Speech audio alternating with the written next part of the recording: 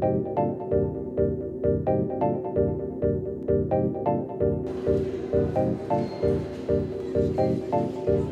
many years now, accessing crucial government services has proved to be challenging to Kenyan citizens. Come on Friday.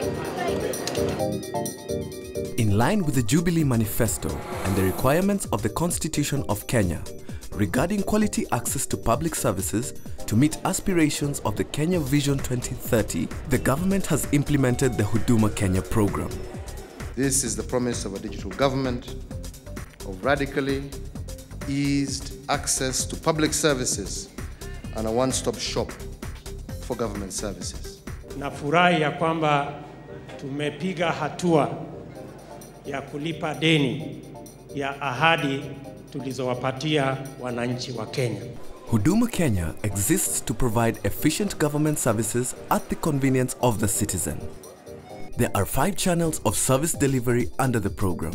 These are Huduma Centers. These are physical locations where various public services are provided from a common facility. The idea of Huduma Centers came up as an initiative of the overall public service reform, one in response to the constitutional requirement that the public service becomes responsive and more efficient and effective and transparent, and we also deal with the challenges that have always capped the public service, including corruption.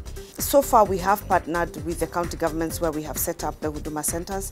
So in the Huduma Center, you will find services by the national government, and you will also find services by county governments. The Huduma Kenya Secretariat has successfully rolled out fully operational Huduma Centers, each with a range of between 22 to 27 services, which include issuance of duplicate national identity cards, renewal of driver's licenses and status check, NHIF registration, claims and member statements, assessment and payment of land stamp duty, search and registration of business names, and registration of welfare groups, among others.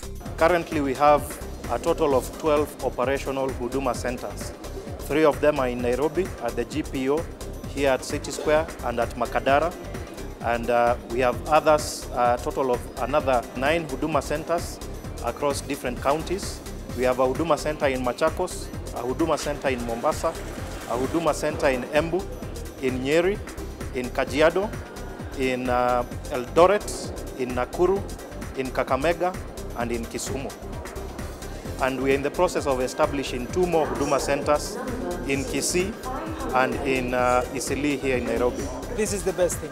Kwa sababu unaona kiasi yote hapa inapatikana kwa mara moja na haja usumbuke kwenda hivi na hivi.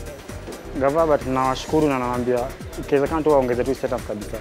Watu wengi wamekuwa kiumia sana kwa vitu kama hivi. Mimi hata siko na expect nitapata kitu kama hiyo.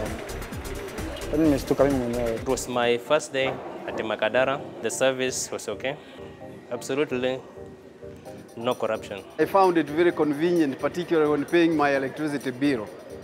Because when you go at the electricity house, the place is so congested, and here you just take barely 5 minutes. The second channel of service delivery under Huduma Kenya program is the Huduma web portal.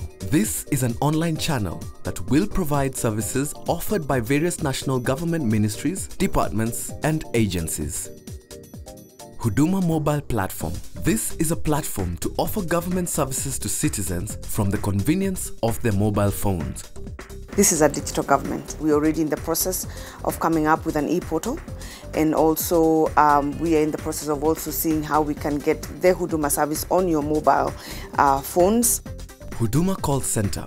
This center enables citizens to inquire about services offered by different government agencies through calling the Huduma contact numbers.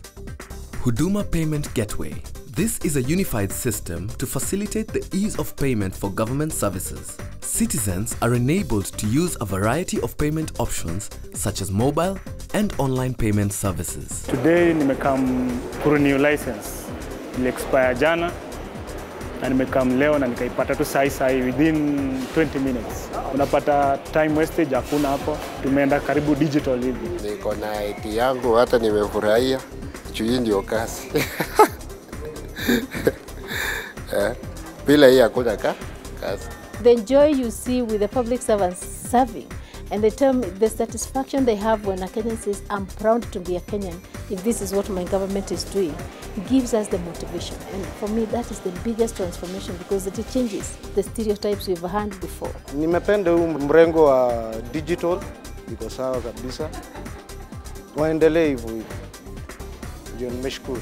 This is the new face of the new government. What we would want Kenyans to see is a government that is responsive to the needs of the Kenyan citizens. The old school must give way to this new idea. We want to transform Kenya. And we will never transform Kenya unless we transform the public service.